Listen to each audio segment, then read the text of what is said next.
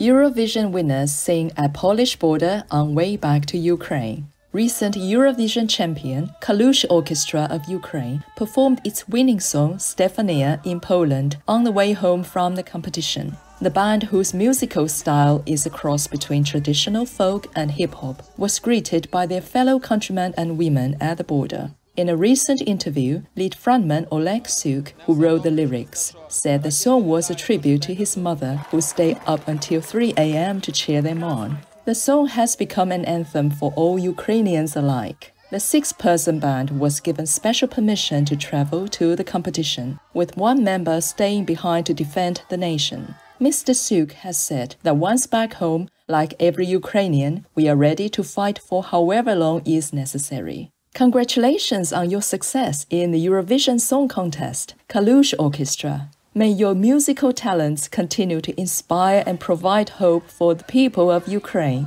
in heaven's protection.